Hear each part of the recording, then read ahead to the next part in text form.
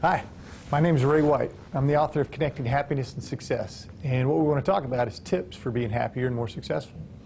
One of the first things we talk about is people chasing success. People chase success and forget to take the time to be happy.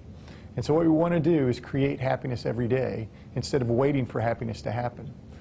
Often we look at success as kind of a over-the-horizon syndrome.